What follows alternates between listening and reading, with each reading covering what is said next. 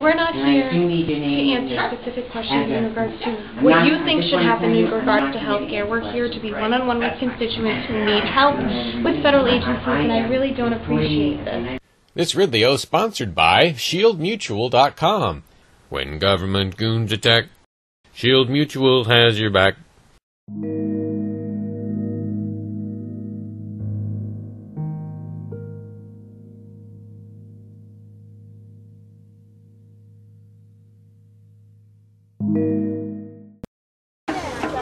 Could I interview you about your sign? I don't know exactly what it means, and I was curious to get details.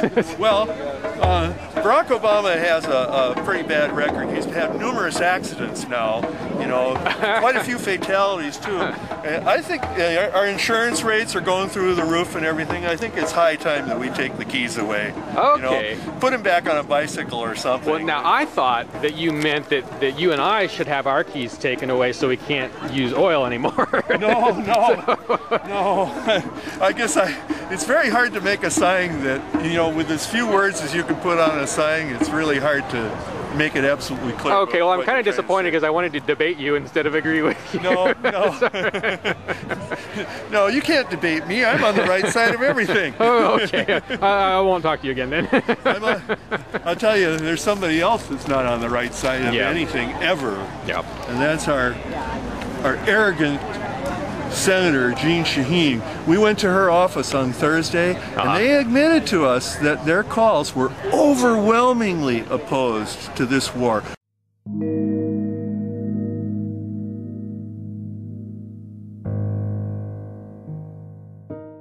We're not here to answer specific questions in regards to what you think should happen in regards to healthcare. We're here to be one-on-one with constituents who need help with federal agencies, and I really don't appreciate this. You don't appreciate being videotaped?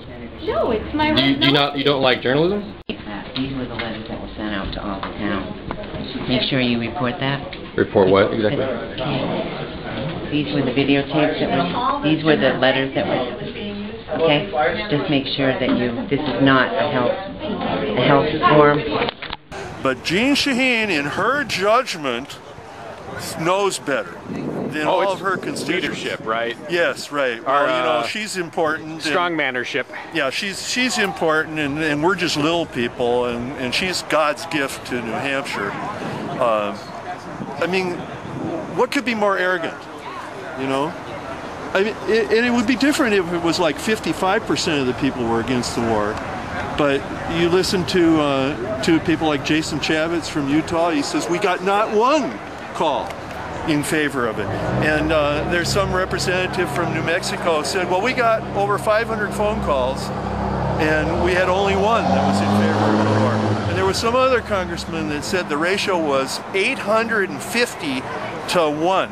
Was the ratio of their calls against it. And it's all political stripes. Well, you know, something else is happening, it seems like. This is the second demonstration I've been to related to this, an anti-war demonstration in both cases, and there are almost zero hecklers. Right, like you can do a demonstration in favor of water and get hecklers normally, right? So everybody, there must be almost no opposition in this area. No, I mean, to the anti-war position. No, well, you know, last Thursday, we were standing out at our vigil in Manchester with these signs, and as I was walking back to my car, there was a guy in a pickup truck that yelled, "Oh, kill them all and let all of us sort it out." You know, those are the only people, the really stupid people, that have to make what they think are smart comments. Those are the only people, the people that don't give a shit, you know, just hate anyone that's for peace. Right. Yeah. Everybody else, you know, it doesn't matter how right-wing you are.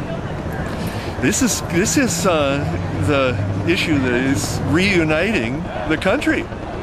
You know, against the government. Against the government, yeah. right.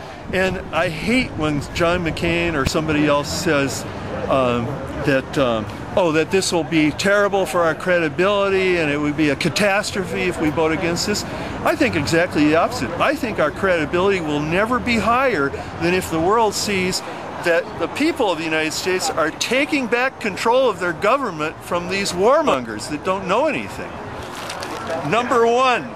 Exhibit number one. Well, there's been actually, I was at a demonstration earlier today and someone came up to me and said, you know what, we should have a demonstration just like this, except it should be in front of Jean Shaheen's house. What do you think of that idea? I think that would be a good idea, but she's so arrogant. You know, she won't talk to anybody. I've seen people try to talk to her and she just walks away. You know, no, she's a senator. She's part of the Fed royalty. Yes, she thinks she's important. Well, she is important, I'll give her that. Not in the scope of things. She's important in the sense that the admirals in Star Wars that fly the Star Destroyers are important. Well, I'm not sure what you mean by that. Well, you know, you use it, Darth Vader, Admiral #1, attack the Millennium Falcon. Yes, Master. That's the kind of importance she cares about very narrow range of interests, and one is to make sure that you know, she supports the president, and she's in thick with the Clintons, you know, and she has all this money. ShieldMutual.com, the Agora's first defense agency. Keep moving. Keep moving right now. Your shield against the police state. But their mission isn't military. They use crowdsourced PR, digital fundraising, and legal aid to make you a hard target. You are one of their customers, right? If not, check them out at ShieldMutual.com. When government goons attack, Shield Mutual has your back.